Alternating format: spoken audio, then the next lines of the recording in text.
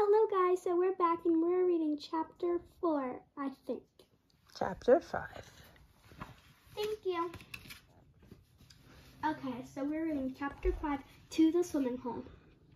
Since it was Scrapper's idea to go to the swimming hole, he happily led us toward the lake. Scrapper loves the water. He's the friend who helped me get over my own fear and finally learn to swim. But I didn't understand how he could be so sure of where to go.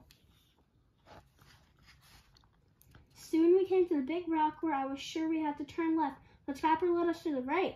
My nose always knows where to go.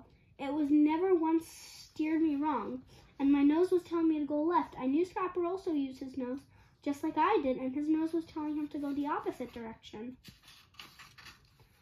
I always thought I knew Scrapper best. After all, dogs know dogs best. But I wasn't sure if I could trust his nose over mine. What if following Scrapper's nose led us in circles? Or worse, what if we get lost? I was sure that we would end up in the part of the forest we shouldn't be in. But within a few minutes, Scrapper led us to a clearing lake where the lake glimmered. My mouth dropped open. How did Scrapper know his way around my farm? Wow, nice going, Scrapper, Zoinks oinked. You sure got us to the watering hole fast. Come on, let's jump in. Zoinks and Scrapper raced to the lake's edge, both squealing with glee as they dove into the water. I had no idea pigs loved water as much as they loved mud. I turned to look for Comet.